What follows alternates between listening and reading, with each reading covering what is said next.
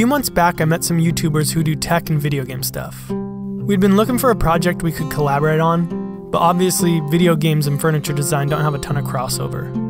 So when they approached me with the idea of doing an ultimate Xbox setup, I immediately said yes. They started off by showing me a couple ideas that they had in mind, but they weren't really married to any of them. So we went back and forth with a few different ideas before we eventually landed on this one.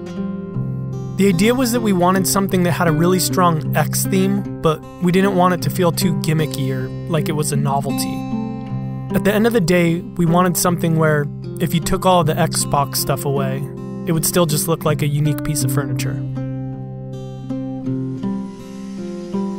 I started off by cutting the 4 shelves, which are made out of maple plywood. There really isn't anything too fancy going on here. I pretty much just cross-cut the sheet of plywood at 61 inches and then took another inch off the opposite end so that I wound up with a 60-inch piece that was clean on both sides.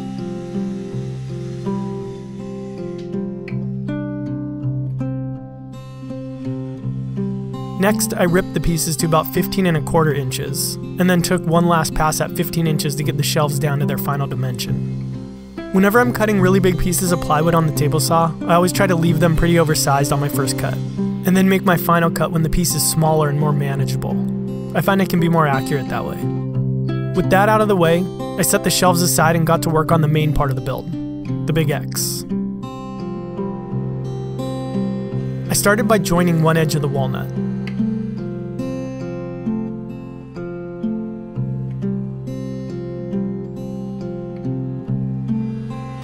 Then I ripped the walnut into oversized strips. I left the finished pieces about 1/4 inch wider than I wanted them, with the intention of getting them down to their final size once I had laminated the pieces together.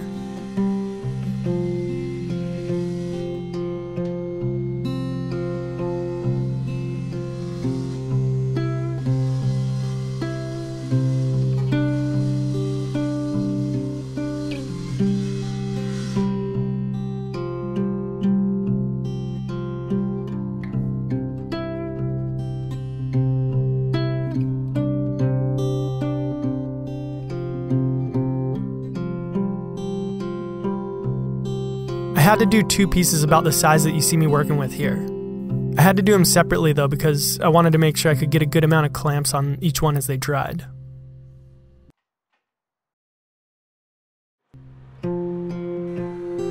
Once everything was nice and dry, I went back and jointed and cleaned up one face and one of the edges to make sure that everything was nice and flush.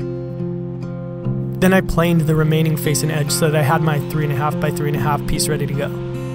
So as you probably figured out by now, the idea that this piece is one intact X is an illusion. It's actually just a bunch of separate pieces that look like an X once everything's put together. In total, I needed 6 of the longer pieces and 4 of the shorter pieces that go on the ends.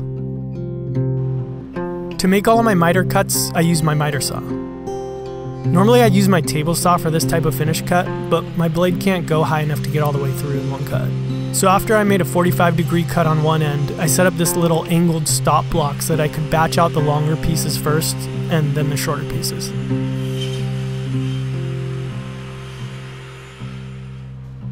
Next I took 2 of the longer pieces and clamped them together at their centers so that I could make the X shape that sits at the dead center of the entire piece. Here I'm marking out some lines so that I can create a half lap to join these 2 pieces together. I usually use a dado blade when I make half laps like this, but here I opted for a regular blade. The reason I did this is because I'm removing more material height-wise than I'm used to, and the piece is relatively short. I figured that the regular blade would put a lot less pressure on the piece and make it a lot easier to handle. It just meant that I had to make a lot more passes.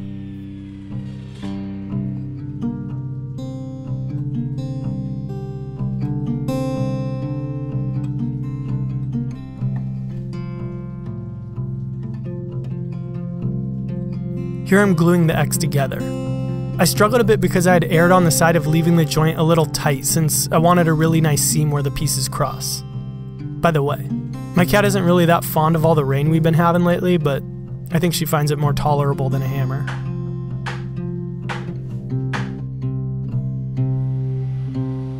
I want to take a second to thank all of my Patreon members.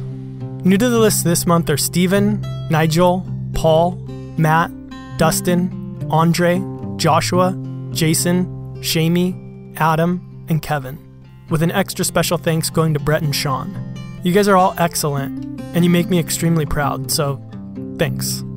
If you want to learn how you can support the show too, I'll put a link to my Patreon page in the description. Check it out, and as always, no pressure.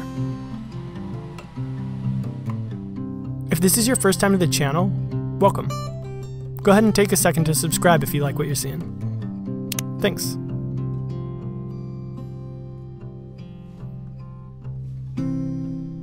So with all the pieces created and some sanding and pre-finish out of the way, I could start assembling. As you'll see over the next series of shots, I had to do this over the course of several days. I would pretty much glue up 1 or 2 sections a day depending on what else was going on.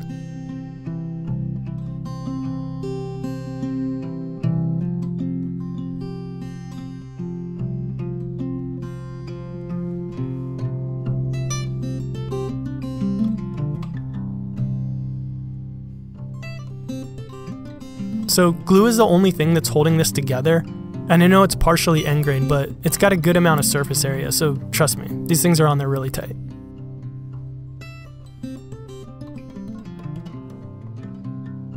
After I had the X piece sandwiched in between 2 of the shelves, I marked out where my next pieces needed to go by finding where the edge of the previous X piece would align with the edge of the shelf piece and making a little mark.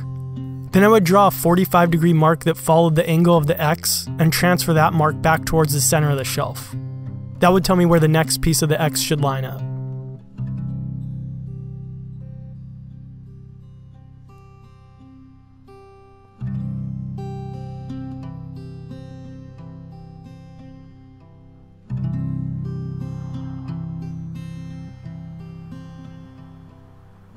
I don't have a watch.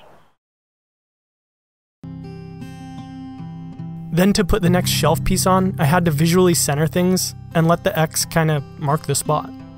I could measure my marks after to kind of verify that I had things centered. Then I'd put on some tape to give me a visual reference as I set the shelf on top.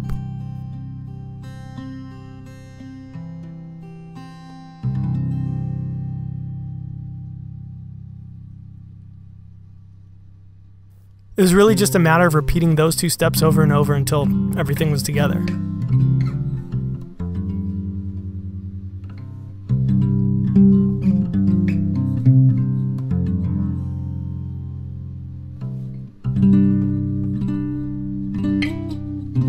The details are not the details. They make the design. That's a famous quote by Charles Eames, one of the greatest designers in recent history. I tend to agree with him for the most part, but with this piece, I don't. I think this piece actually looks better and better the further away from it that you get. As the shelves, anything on them, and any semblance of detail just sort of fades into the background, and you're left with nothing but what's most important. See you next time.